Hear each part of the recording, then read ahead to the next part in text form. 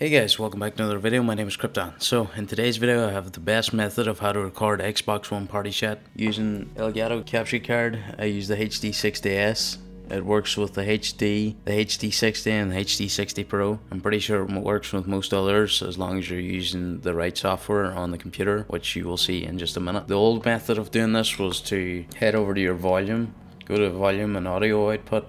Used to set your volume to headset and speakers, or speakers, whichever one you preferred. They both work. And then your chat mixer, you used to either put this up or set it to do nothing. But I found with that method it made my sound quality really bad on my side, and for me to hear my teammates in the party and also hear the game was very bad quality. And it was especially annoying if you had a half decent mic, because it really did not sound well on your side. The new method I have is using the Elgato, Windows PC and your Xbox. So I'll head on over to the PC now, show you how to do it in about 6 easy steps. Let's make sure I'm recording, because I actually clicked out of this while I was doing it. I'm so smart. Alright, so now that I'm on the PC, you do want to have a second account on your Xbox. Now this can be any account. You can name it Record Audio, even though that name's probably taken. So you want to have a second account, and you want to have this app downloaded on your PC. This is the Xbox Console Companion. So if you head on down to Microsoft Store, type in Xbox Console Companion, it'll just be a quick download. So once you sign into this on your second account, head on down to settings, scroll down until you see party, and set this to speakers, Elgato sound capture, and this is already set to default Rode NT USB, but it does not record. Make sure this does not record your audio. My privacy settings are blocking this.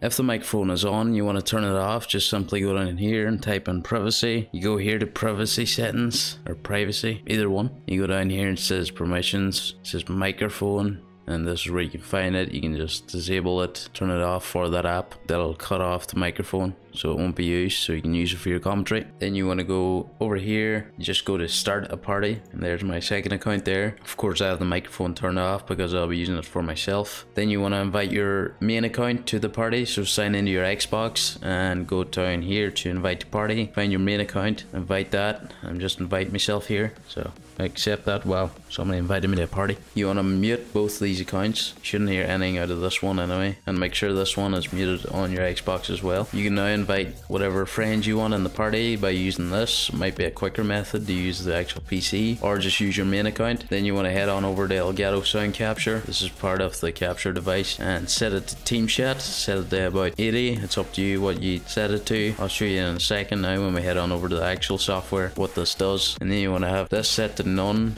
and whatever speakers you use, and you want to open your actual capture software. Oh, there's me in my party. This mic muted. Make sure this is ticked, and this is set to about 50, the same if you're live commentary. Make sure these two are both muted. Me setting the audio to about 80 keeps this just hitting the yellow. You can adjust that to whatever you want it to be, but that's just the way it's set in mine. Just hits here and no more, and that's basically it. You can adjust this to whatever you want, but just ensure when you click record here, if this is ticked, it will record the audio in your party. So just remember that. You'll see it doing it anyway. You'll see the audio again there once you get people in your party and start chatting. Yeah, that's basically it set up in a few easy steps. This video shouldn't be too long. You can pause the video to get through the steps. If you need any help, just go down to the comments and I will be sure to help you out. If I can't help you, then I don't really know what's wrong. I'll try my best to help you out. If you found this video helpful, please drop a like and subscribe for more, and stay hungry. Hope you have an awesome day.